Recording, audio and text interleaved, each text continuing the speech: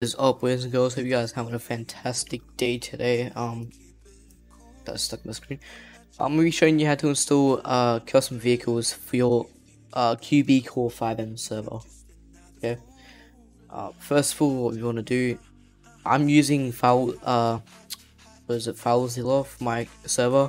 I'm using Zap Hosting as my server provider. It should work for all of whatever you're using. Should be the same thing. So first you want to do is go to create directory, now in brackets do vehicle. Now close. I would not be doing this because I already have mine. As you can see, where is it? Right here, where it says vehicles. Okay, now you want to do is get a FiveM ready vehicle from, I use GTA 5 mods. That's where I normally get most of my stuff from. Make sure it's FiveM ready. You can use add-on, but you have to go through OpenIV and all that, and it's not very fun. Okay, so you want to download this. As you see, it does say FiveM, so I'll wait for that to download. It shouldn't take too long. Open up your FileZilla. You want to go into the vehicles. As you see, I already got a couple of vehicles already. Okay, now you want to go to FiveM ready VLXR stream. That should be. You don't really need to edit anything else in here. You should be able to just drag and drop. It should be fine. As it is FiveM ready, so it should be fine. And close out of that. So now we got that VX16, whatever you want to call it, VXR. Now you want to click it once, wait a bit, click it again. Control C to copy it. Now you want to go to your TX admin that you're using. Go to GFG editor. Go to where you have vehicles.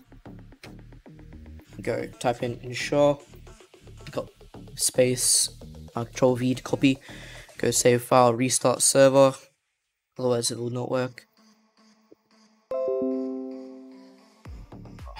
File was finished. Okay, where is it? Make sure it did start. Sometimes they don't start. Yes, okay, so it did start. Yep. Make sure the files are installed and actually transferred over first. Okay, now you want to load up to your FiveM server. Okay, I'm now in the server. My server is called Bundy Rum RP. If you want to test it out, it's still in development as I am a new scripter myself. So you want to do is go /car. If you have your in-game terms set up for your QBcore server.